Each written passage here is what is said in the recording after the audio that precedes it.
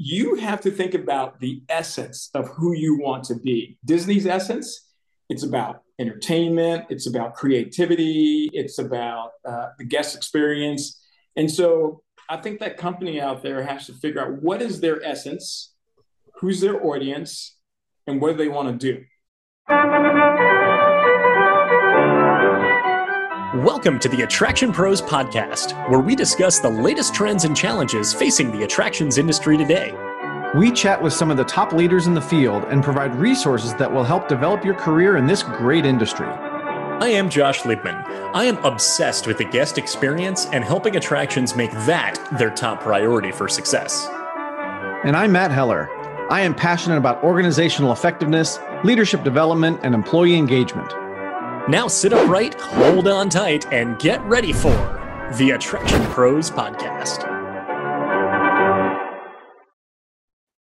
Hey, Matt, how's it going?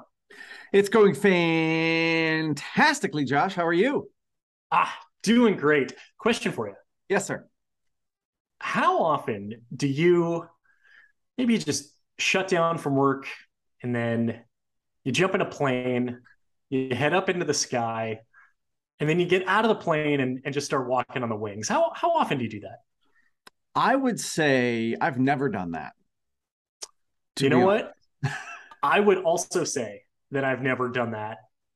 But we can't say the same about our guest today, who absolutely has done that. He has walked on wings, and if you're watching this on YouTube, you'll get to see a picture of him because it's his background. He's done a lot of other great things, but what we spend most of our time talking about is his 30 plus years with Disney. That's right. So today we get the opportunity to chat with Djuan Rivers. Like you said, spent more than 30 years with the Walt Disney Company, worked in theme parks, hotels, cruise line, just all over the map, quite literally. So many departments, divisions, properties, literally spanning the world. And he is just absolutely a wealth of knowledge, with so much great insight and frankly inspiration that we get to hear about in this interview. I will say selfishly, one of my favorite things that he talked about, and I say selfishly because this is what I do every day, is he talked about how difficult the frontline leader's job is. You've got pressure from below, you've got pressure from above, you've got, people that are serving the public that have to be led in a certain way. I'll just, without giving too much away of what he talked about, but I really appreciated in all of his years of being an executive, how he still recognizes that job, when you are a frontline leader, is so difficult. And the fact that so many organizations don't put a lot of emphasis on it, or maybe not as much as they should, I think is a really great message. Mm-hmm. Yeah, absolutely. And all of that came from talking about, we asked him, how has Disney evolved over 30 plus years? We've seen so many changes, and, we want to hear from the perspective from the inside of just the observations that he made to the way that leaders interact with cast members, the way that the cast experience has changed, the way that the guest experience has changed, and just everything there. So we talk about that. We talk about how he says yes to opportunities, whether it's walking on the wing of a plane or running a marathon in Antarctica or skydiving from Mount Everest, or all of the jobs that he's taken, and just the mindset of saying yes to opportunities. And then finally, we talk about knowing your essence. We know that not everyone who is listening to this might not have the Disney budget to provide what is often seen as the gold standard, the Disney experience. Much of the industry very much looks to Disney as just being, what a lot of people, what a lot of attractions strive to be. And he talks about being able to deliver that caliber of experience while also tying it into what it is that you as a business are trying to produce and provide. So with that, is it time to say yes to this interview with Djuan? Let's do it. Let's take off, jump on the wings, and let's get straight to this interview. Yes. Hey, Djuan, welcome to the Attraction Pros podcast. We are so looking forward to chatting with you today. How are you? I'm doing great. Thanks. It's a beautiful day in Paris, I can tell you that. Well, that's good. Good to hear. It's a beautiful day here in Chicago too, and I'm guessing probably in North Carolina where Matt's at too. So, Yeah. always good to to connect with all different parts of the world, which is fantastic. So, Djuan, to get this started here, can you tell us just give us a little intro and an overview of your career? Sure. It's probably as indirect as any other career, I would say. So I graduated from Emory University. I have a degree in chemistry and economics. And from the age of 7, I'm one of these kids who knew exactly what they wanted to do, and that was to become a physician. My junior year in college, I worked at Grady Memorial Hospital in the surgical trauma unit. And I quickly learned that dealing with burn victims, gunshot wounds was not something that I could do for an extended period of time. So, I was completely lost when I graduated from college, stumbling around trying to figure out what the heck I wanted to do. And for me, I worked part-time at the Marriott Marquis in Atlanta just to make ends meet. And I was getting my investment license at a local investment firm. Stock market crashed, that job ended. But nonetheless, I got lucky one night because I was checking in a Disney recruiter who was going to some school for the college program. I started discussing my high school days, how I worked on Main Street. And he was like, you should really come back and work for Disney. So that Christmas, I convinced my stepmom to slide my resume into the vice president of resorts inbox and had a conversation with the guy. He said, you know what? We need people like you. So 17 interviews later and 5 months, I started working with the Disney Company on an entry-level role at the Grand Floridian Beach Resort running bell services and valet. And so my career was really 3 big chunks. The first one was just kind of matriculating up to my first executive role all throughout resorts. I opened up, 6 hotels in Florida, 3 in Disneyland Paris, general manager of Wilderness Lodge. And then I'd say the next portion of my career was all about exploring and having opportunities on the executive front. So I moved over the cruise line, did some call center work, went back to hotels for a second, then moved over to Disney Springs where I got promoted to VP. And then that really sort of launched the final half of my career where I thought was probably the most exciting. And I did some international business development work. I had a chance to go work in Hawaii for a few years, then off to Paris, and then finally Disney's Animal Kingdom, which is where I retired just over a year ago now. Wow. Yeah. Awesome. So I guess the lesson there, Djuan, is you can't hold a job. Yeah, exactly. I try to tell people that you just cannot hold a job. Sometimes, I think for me, I always tell people, go with your weaknesses. So my weakness was lack of focus. To your point, I really loved everything. And I came on to Disney when it was tremendous growth. So whenever there was an opportunity, I'm like, I'll do it. So it actually played in my favor to be a little less focused.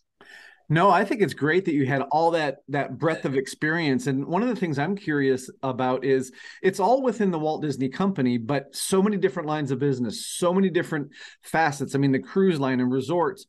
What were some of maybe the similarities that you saw across those different lines? And also maybe what were some of the things that you found to be interesting that were different?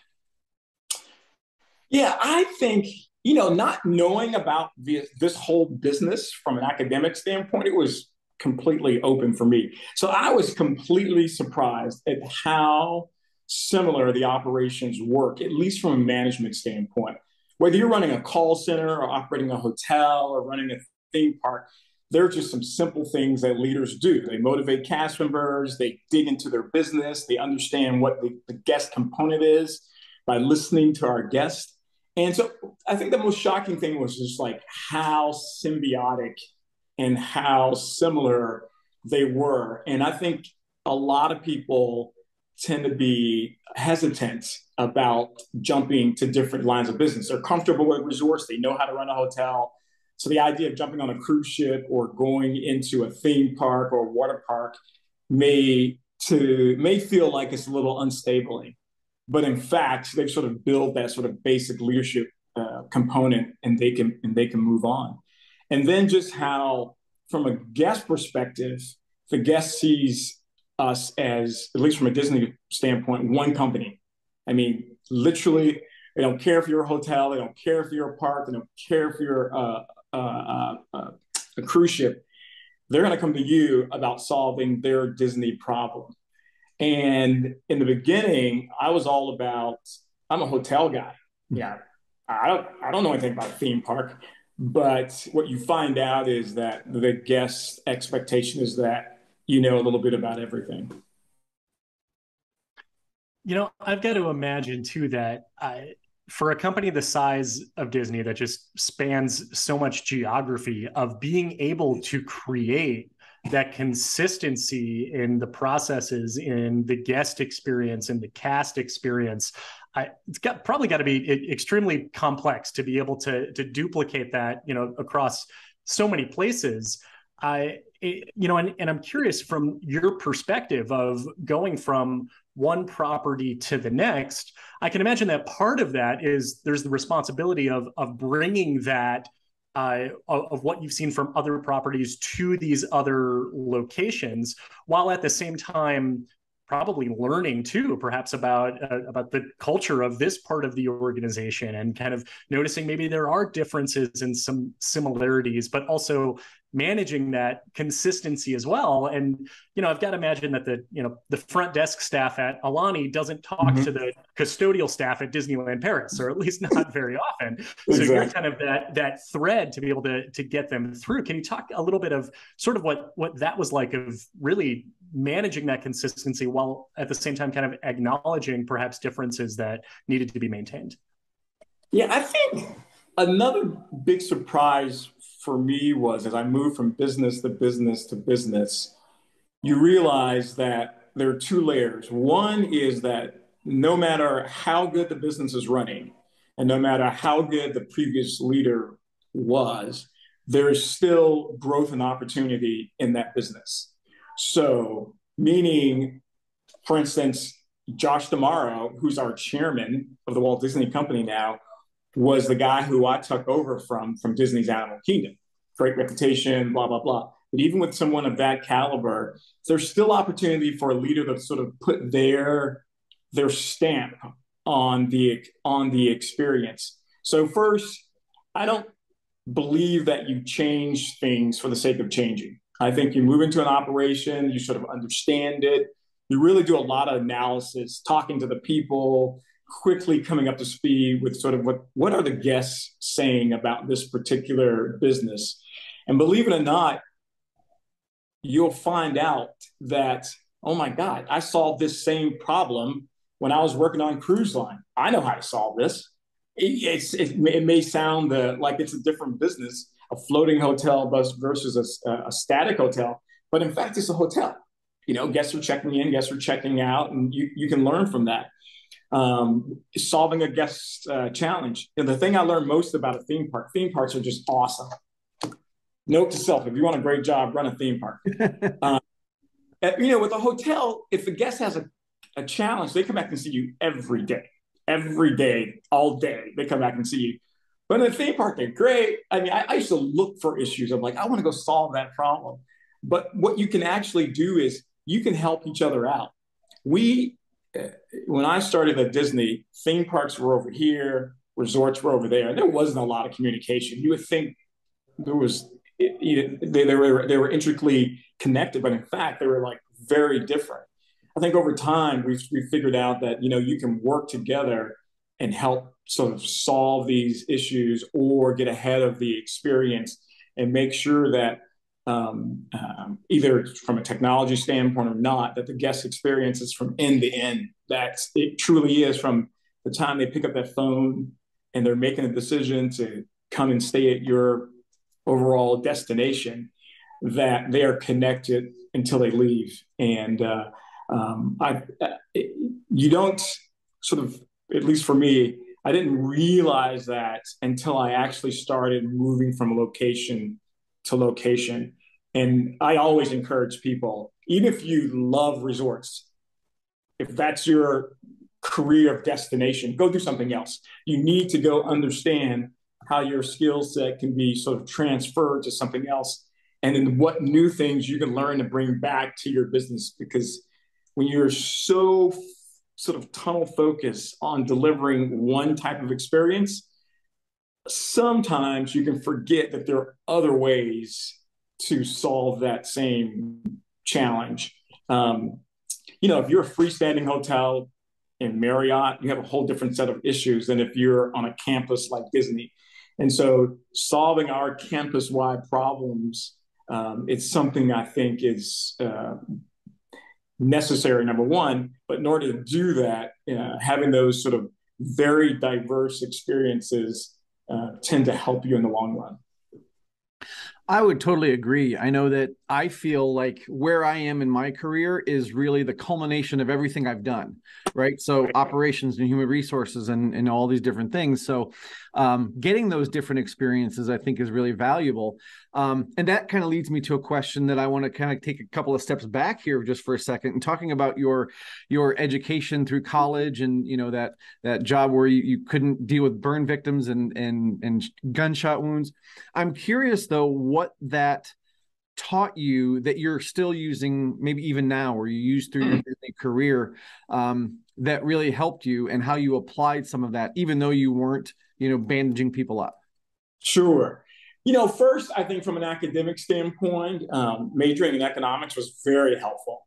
I get to see news reports and I listen and read newspapers, televisions, and I understand that sort of what's happening in Europe will ultimately have an impact in the US. So if there is an exchange rate issue, the dollar, for instance, now, even from the time I arrived in Europe a year and a half ago, the exchange rate was 0.8 to the dollar. And now we're on parity. So that has an impact on us. That has an impact on the guests that you're dealing with, their mindset, how they're thinking about it.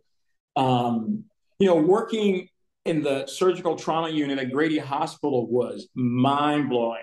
But what it taught me was that when people have problems, they really want people to listen to them and not hear them, but really listen to them, and try and understand sort of like, how do I get from point A to point B?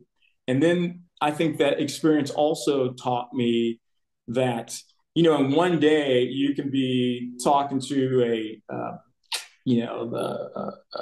a manager of a company or a director of a company who came in because he was in an accident, or you'd be talking to a homeless person, or you could be talking to a mother or a child, and how to interact and deal with different personalities under stress and duration, I think was very helpful, especially on the front line of a front desk. I mean, I used to think, oh my God, I can solve that problem. I mean, what could be worse than trying to deal with someone who just lost both their legs in a railroad accident?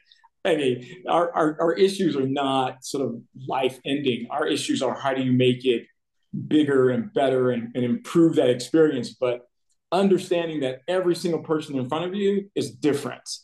And where I think a company like Disney, and especially the bigger you have and the more guests you have, you tend to try and solve issues as a whole.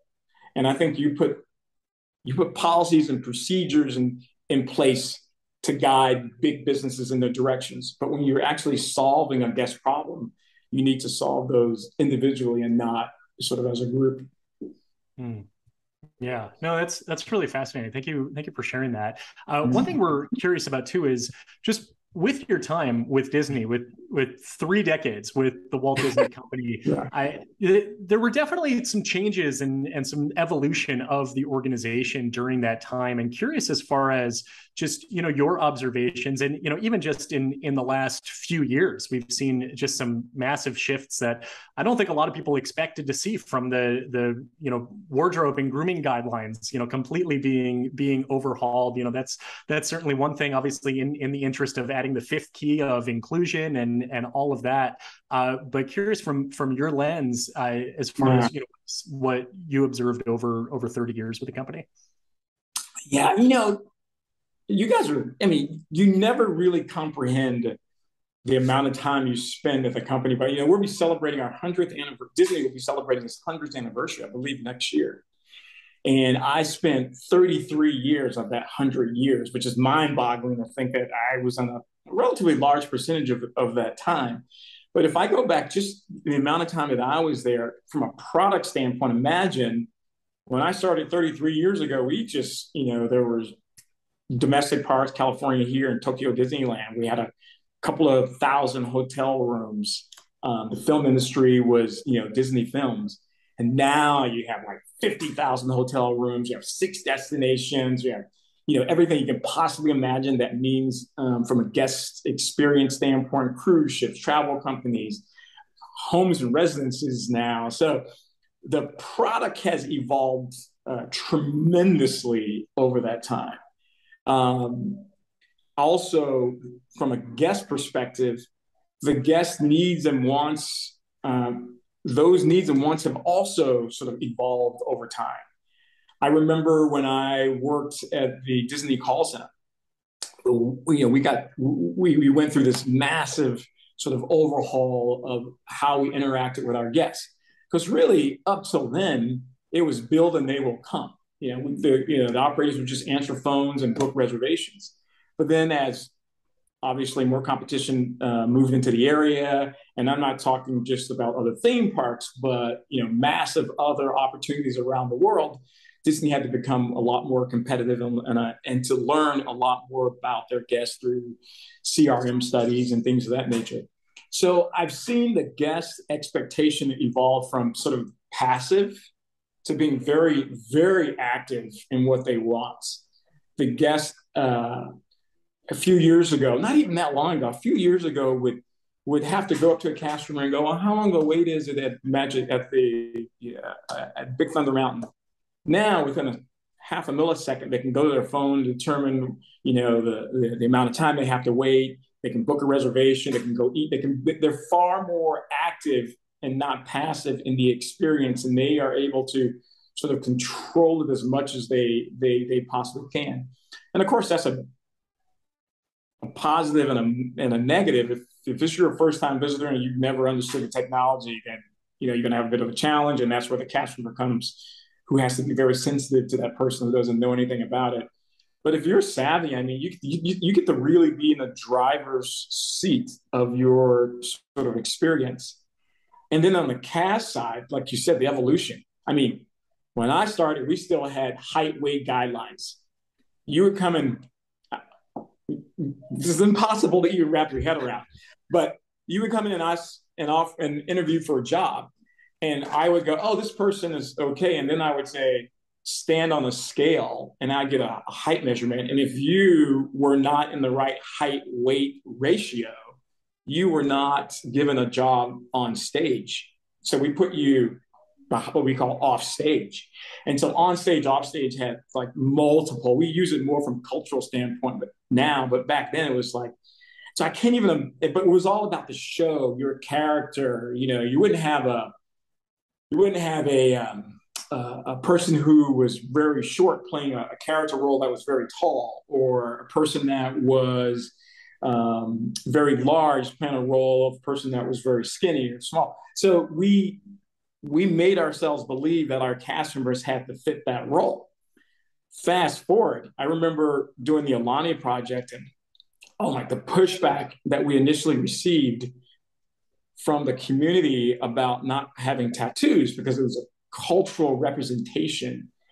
And I remember sitting through one of the televised community sessions that I used to go on and do updates. And it was unbelievable the amount of comments and engagement I had about that. Fast forward, now you have tattoos, you can wear earrings, there's the hair. So many things have changed. And I think, you look back and people go, oh, Walt will be turning over in his grave. I don't know. Walt probably have an earring by now. I don't know. I mean, like Joe Rody or something. Because I think we often judge ourselves based on past memories and not realizing that everything has evolved at the same pace and same time. So cast members' expectations have changed, what they want to do, what they want to say, who they want to be, and how they want to be recognized.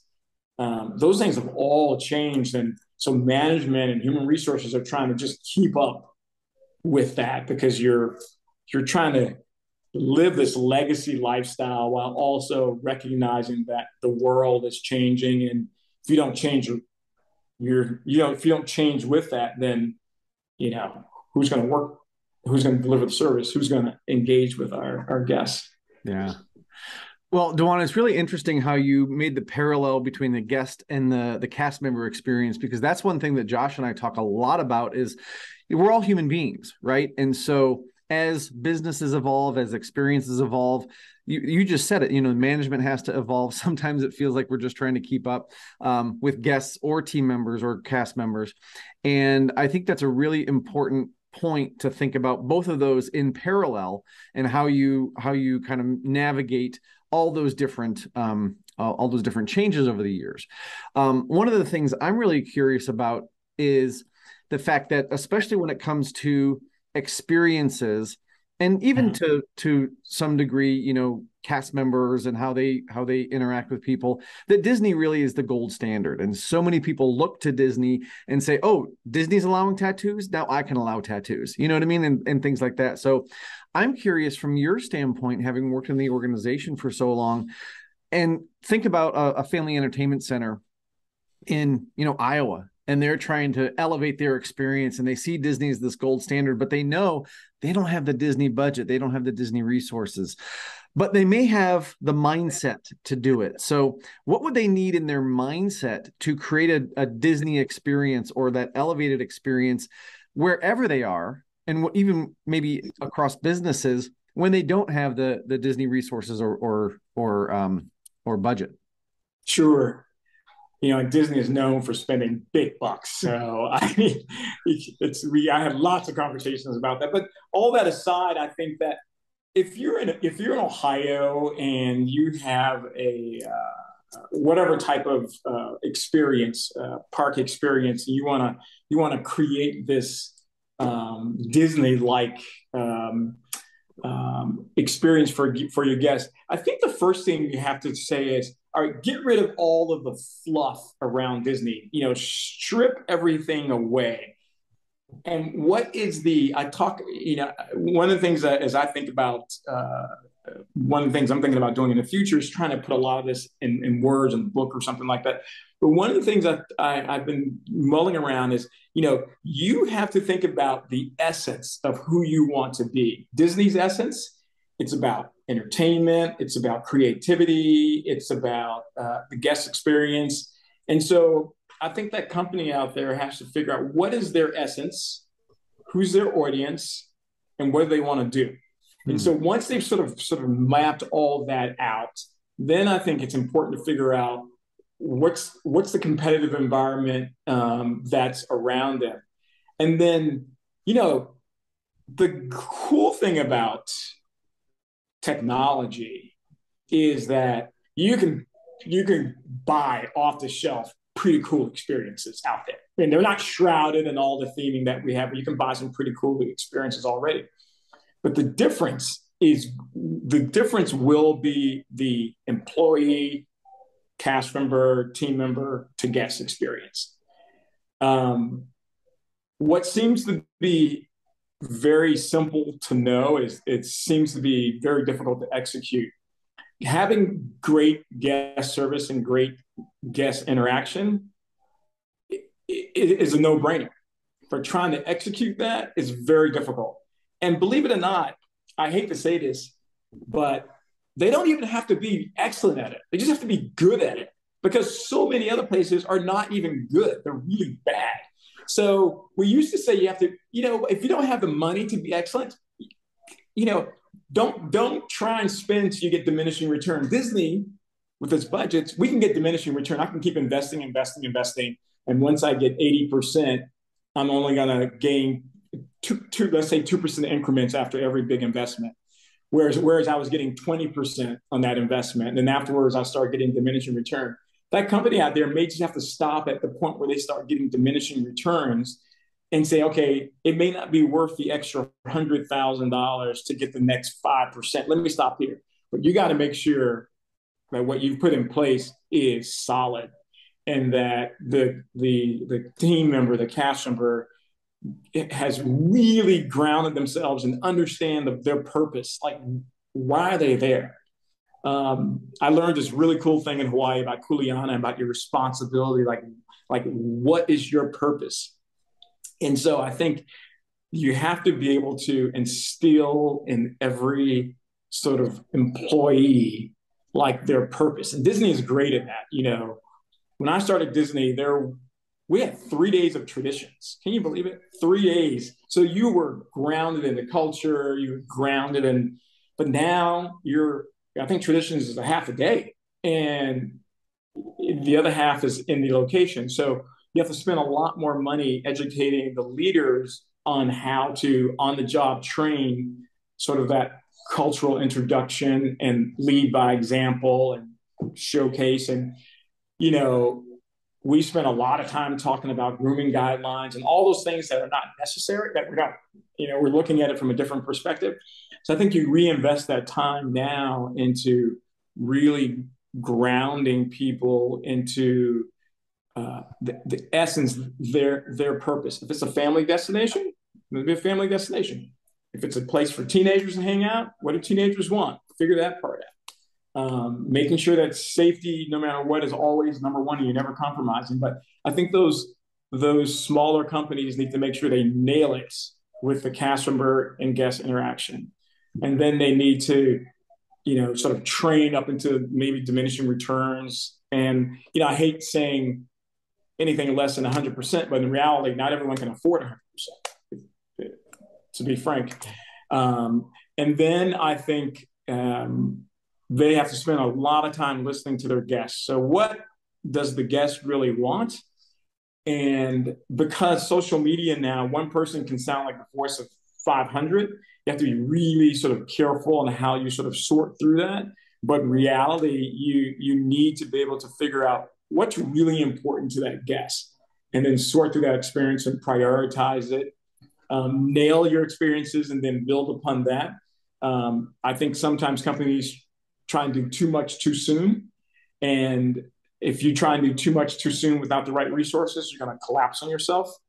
And I'm not saying take forever. You know, you can build aggressively fast, but in a very sort of methodical way. But I do think that understanding what the guest experience is like is super important. And then I don't think you can divorce, you said this earlier, the guest experience and the cast experience. As you're hiring people from the community in those local areas, like why would a kid go work in, you know, a fast food place down the street versus come here? Or what are those differences? And once you sort of figure that out and put it as a bundle, then I think they can move forward and create sort of these, what we call the magical experience. It's their magic, obviously, but I believe they can do it easily. Yeah. So this is really interesting. And what I find really fascinating is you really talk about the economics of building a service culture and building a company culture. You know, you said, yeah, Disney has the resources to spend the big bucks on doing it. And you talk about the importance of recognizing where the diminishing returns are. If they are looking to make that investment, whatever that investment is, and even knowing when to stop, what is that investment? Where does that money go to? Is it towards training employees? If so, what type of training is it? Is it towards incentive programs? Where do you invest into creating, whether it's that Disney-like experience or knowing the essence of who you are, of saying, this is our identity and this is where we need to focus our money towards? Yeah, I think that in today's world, you can get away with a lot of training, especially with let's just say this new place in Ohio is going to attract younger employees. Younger employees are awesome at technology. You know, it's not like you're trying to create an experience in South Florida on the West Coast where the majority of the people are older, and you may have older people working there who may not be as astute with working some of the technology. And so I think technology-based engagement is, and the study of that, a little studying up front will be very helpful, because you can get away probably with training people with not a lot of money, and then reinforcing it with your leadership engagement, and ensuring that what you read and what you saw that was funny and engaging in the games that you played to understand what you did is what we want to convey. And so I think there's a way of reducing some of that training, at least for some of that population, by using technology. And also think that the reward system is super important. And so whatever you reward, you will get. And that's very important. And every reward has both a bright side and a not so bright side, or a positive side and a side that could be negative. So for instance, if you recognize people and you reward people for selling the most, and you don't have a way of countering that, people may do whatever it takes to sell, including not maybe always on board or above board. So I think that understanding your reward system and making sure that it's balanced is going to be super important.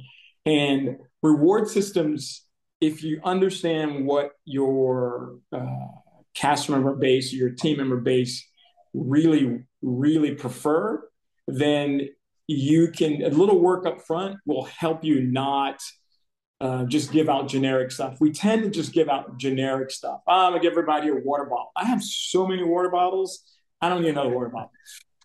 So, but what is it that will that people are saying in the community and with their employees? In some cases, like now, you know what?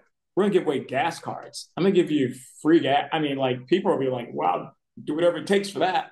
So I do think a little work up front to understand what are the motivators for those individuals will be important. And you can do that simply, like what we said earlier.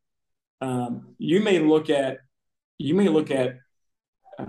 high schools, or you may look at sporting events, and you may look at the televisions that they're watching, and see what is it that these people are being motivated by. I mean, why are they getting excited? And sometimes you realize it's not even a material thing. They just want you as a leader to listen to them and make the environment fun. When you're young, you just want to have, you want the workplace to be enjoyable. You want when you have to leave home and go there, because who knows what people's home life is like, but when they go there, that they have a rich, diverse experience with where they can see themselves, whoever they are, matriculating through that environment, and having the right amount of challenges, and being sort of very transparent about the experience and what they can expect. And I think they'll find out that they can be more successful than what they might give themselves credit for. And it's for the long term too. So that business hopefully is planning on being there for 50 years, 100 years. And so they need to also understand that it's going to evolve. That's the worst thing. You create a program and they walk away from it. 3 years later, they come back and they wonder why it's not working. Well, things have changed. Yeah. Or you have limited success at the beginning and you think, oh, it's broken. The program's not working. The kids don't like it, and right. Then you abandon it and you wonder why things aren't working. There's quite a few things in there that I wanted to touch on, but one of them specifically that I'll mention is you talked about the reward system. And I love the fact that you say, you've got to have kind of the backup for it, right? If there's a sales program, you've got to have the parameters so people don't abuse it. I also think, at least this has been my experience, that if you have a program that recognizes sales, you also have to have programs that recognize other things for people who aren't in sales, right? And that's a big thing, a big miss, I think, when people are putting together those kind of programs.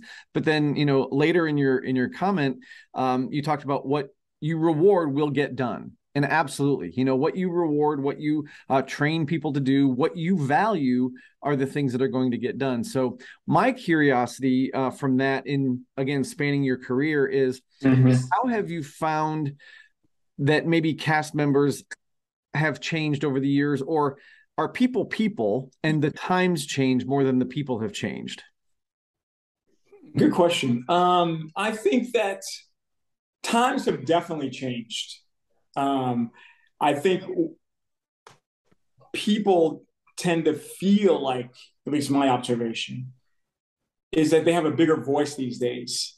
So back in the day, I think cast members were like, oh my God, I need this job. The big boss, the man in control, has complete say so over me. They have their thumb on me. And now I think cast members are the exact same cast members. It's just that they're no longer being suppressed. They're no longer, their voice is no longer is being held back. And then they have multiple ways. I mean, I cannot imagine when I started Disney, if I didn't like something my boss said, that I would go on Facebook and write this note about him. But so people have the ability to articulate how they feel and in the environment much more today than they did before. So I think people are people. Definitely the times have changed. I think the savviness of leaders is definitely has to be sort of pushed to another layer. I think those entry-level leaders, the leaders that are dealing directly with the frontline cast, have the most challenging job, period. And we tend to spend the least amount on their development. And so I think companies really need to reevaluate, like, what do they want their employees to do and learn and incentivize? And then how are you teaching that frontline leadership to deliver that? As a vice president, my direct reports, not that I would ever do this, but I don't have to be so nice. I can be far more direct. I can be less. I don't have to pander around things. They're getting paid, and I can give them sort of direction. Obviously, I'm going to do it in a very human way, but that frontline cast member has 40 different employees. I had 12 direct reports. Frontline cast members has 40 direct reports. Each one of those individuals are very, very, very different. And they have to be savvy enough to be able to motivate them as a group, but also sort of motivate them individually and understand where the sort of 90% of these people that are salvageable and you can push and do and motivate, and the 10% that that are, you just can't change, or maybe hopefully it's less than 10%. Hopefully it's like 2%, but there's a percent in every workforce that that you probably can't spend a lot of time on because you're not going to help them. You got to help them. The time that you spend with them, you need to help them figure out where will their experience be best if it's not there, and don't necessarily stay here and just be unproductive. That's such great advice, insights right there that, I think everyone listening to this, that they can apply that, directly to their leadership style and really just the mindset and the mentality. And you talk about those who are, overseeing the front line, that, yeah, they do probably have it the most difficult. They're pulled in a lot of different directions, and getting a lot of pressure from those below them and those and those above them. So thanks so much for sharing that. So we still have a few minutes left here, and a couple more questions for you. And curious, what do you see as being one of, or the most rewarding moment of your career, and why? I had so many cool things that happened to me, but I think the Alani project that I worked on in Hawaii, it rules as the number one sort of experience that I had, because I spent 4 years in Hawaii. Who wouldn't love that? But the first year and a half, I was there by myself. I was the only Disney sort of cast member on the island. And so I literally started the business from my hotel room. I found an office space. I built my team. We were there from the beginning as we met with the cultural teams, the governmental bodies, the WDI and the construction team people with leadership would fly in and fly out. But I was sort of like the stable guy on the road. And if you know anything about Hawaii, I mean, there's a superficial area, sort of appearance of Hawaii, but then there's a secondary one where this cultural component is super important. And people held us to a really, really sort of high standard. And I think being able to, and this story can go on forever, but I won't, but being able to overcome all of those stumbling blocks that we faced in the beginning and to create the project that we have now that is literally embraced by both the community and sort of the company itself, and it's a financial success. I think for me, out of all the experiences that I had, has to be the number one. That's very cool. Very cool. So that was over and above you getting your name on Main Street then. Yeah, well, yeah. Technically, I got my name on Main Street after my retirement date. So. Oh, okay. Yeah, so the Main Street thing was, I worked there, as I said earlier, I worked there in high school in the confectionery shop. And my younger self, if I would have walked out the front door of where I worked and looked over to the left, is where my window sits now. So when you're a Disney cast member, especially when we had 3 days of traditions, and you get it was ingrained in your head that these names were people that made such an impact on the company. And frankly, I'll be completely honest, when I was that younger kid, I thought you had to be a dead white guy to get up there. I mean, like I didn't know how that even happened. But, as I'm matriculated sort of through my 30 years, you recognize the importance that each one of these people, and they were real people with real backgrounds and amazing stories.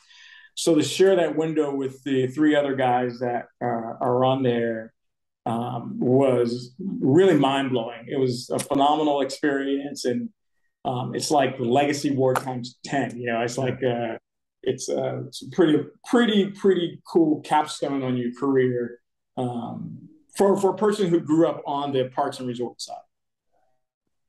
Can you actually just give a little context for those who might be listening or watching to this who don't really know what it actually means? I remember going through traditions when I worked at Disney in college, and I remember taking the tour down Main Street, and they said these are the credits. These are the people who made it come to life. So can you actually just add like some explanatory context of just what it means in general of all of those names on Main Street? Yeah. So if you're walking down Main Street, you should look up and you'll see these windows, basically storefront windows. And on the storefront windows, you'll see names etched, and next to their name, it will say that they contributed in a very special way. Mine was international operations. But what it means is that the company has selected you as a representation of what it means to have the ultimate level of commitment, dedication, and contribution to the overall success of the company and that business. So there are people, Card Walker, Dick Nunes, Meg Croft, and you have all these names that have had huge contributions for the company since Disneyland was open, basically, in California. That's so cool. And next time I go to Disney World, I'm going to look for that so I can say I know that guy. Where is it? Where on Main Street? So if you're walking down Main Street towards the castle, the first building that you see is the first half of the Emporium. The second building you see is the second half of the Emporium. Well, as you're getting to the second building of the Emporium, you look directly up and you'll see it there. Awesome. Cool. Cool. And for anybody watching and listening, go watch, go look for Yes. it. Take a selfie in front of it. Let us know you saw it. Send me a copy of it. Yeah. Exactly. Exactly. Well, Djuan, as Josh mentioned, we're kind of getting to the end, unfortunately, of this interview, but I want to talk a little bit about kind of what's happened since retirement. You've been traveling the world. For anybody who's watching the YouTube video, you see the wing walker behind Djuan. That is him on the wing walker. So tell us a little bit about your adventures since retiring.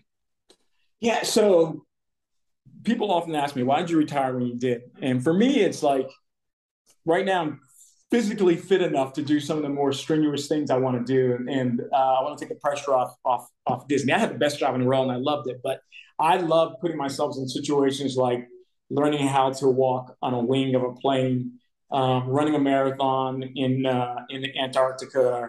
I was part of the first people in the world that ever skydived. We did a halo skydive over Mount Everest. So we jumped out of a plane at 30,000 feet and flew over the face of Mount Everest and landed. So I'm always looking for the next cool opportunity. I'm headed to Peru in a couple of weeks to do the Sky Lodge. It's a blast tube they've attached to a cliff that's 1,000 feet up. So I'm gonna go and do that. But the one thing left on my bucket list that, I just have to wait till it materializes, I still want to do the space. So I'm definitely, I got my little piggy bank, so I'm ready to go with that. But yeah, I definitely want to do one of the space programs, whichever one does the best one. But, working in Animal Kingdom gave me this huge connection to the environment and animals. So I love going on safari, and there's a place in Borneo that I want to check out, and caves in Vietnam. So whatever I can squeeze in, I'm definitely gonna do. But the bucket list is probably one of the space programs. How can I'm trying to formulate this question. The only way I can think of is like, how can we all be more like you? But I'm trying to make it more succinct here. How can we all maybe like live with that mindset? If you said, I'm always trying to look for the next cool opportunity, like walking on the wing of a plane, most people will be like, oh, like that sounds like it would be cool to do. But then maybe like bridging aspiration with action is probably like maybe where I think maybe this question can go here. Well, definitely, I think it's a mindset. And then we don't have time for this story, but I started off as a courier when I worked at the Grand Floridian. So on my days off, I would take packages to different remote places around the world, and I had to travel by myself. I would go to an airport and they would say, oh, your assignment is Bolivia. Here's a one-way ticket, drop this thing off, and then you have 2 weeks off to do whatever you want to do. So I didn't even know that thing existed, and I figured it out. And I traveled the world for like 15 years to all these remote places. And then I got to the point where that was a foundation. And then I went, well, what's next? And then a good buddy of mine called and said, hey, let's go climb Kilimanjaro. I go, why would I ever do that? But we climbed Kilimanjaro, and after we did that, we were like, oh, well, we can do the 7 summits. So then we decided to go climb the 7 highest peaks. And then, so it's a stacking thing. So I think you do even if it's just basic travel, just get out and see the world. And what seems to be so improbable is definitely possible, but you got to do it. And you realize, it's not so bad. I did that. And then you do the next step. But, no matter what I've done, I've always put safety first. People go like, I can't believe you've done that. But I'm like, I would not do that if I didn't think it was safe. They think that's ironic, but I truly do believe that I have to check out the safety aspect of it first. And then it's just being physically conditioning yourself, eating right, staying physically healthy, so that when an opportunity comes, you can sort of take advantage of it. But you can read many books now that says, and my boss actually gave me this book. I think he was trying to tell me something. So, you're more productive when you say no. So you got to say no sometimes to be more productive. I've always said yes to just about every opportunity. All those work experiences were not always, most of those things and now sound glamorous, but when they were offered to me, no one else wanted them. They were like, I'm not going to go live on a cruise ship away from my family for 4 months at a time or 6 months. And, I did it. Transitioning the call center was very challenging. But so I think if you're in the mindset of creating opportunities for yourself, then that just transitions to the next level, the next level, the next level. And then you're walking on the wing of a plane or flying in a spaceship. That's awesome. That's awesome. I love the conversation about mindset and looking for the next opportunity. So thank you very much for sharing that, Djuan. As we're kind of wrapping this up, if people wanted to learn a little bit more about you or get in touch, where would you send them? Probably my Instagram is Djuan World Traveler. So that's probably the easiest way. DJUAN World Traveler. I'm on Facebook. I don't use LinkedIn that often. Actually, I have not updated, but I will be updating that and doing some other work later on this year. So I'll come back to you guys once that's all up and ready to go. But thank you. Absolutely. Excellent. Djuan, this has been just such a phenomenal interview. We really appreciate the conversation today. So thank you so much for your time, sharing some of your time with us. And for everyone out there who is watching and listening, just remember, we are all Attraction Pros. Thanks for listening to the Attraction Pros podcast. Make sure to subscribe so you can tune in when new episodes release. And even better, please leave us a review on iTunes. For more information, visit attractionpros.com.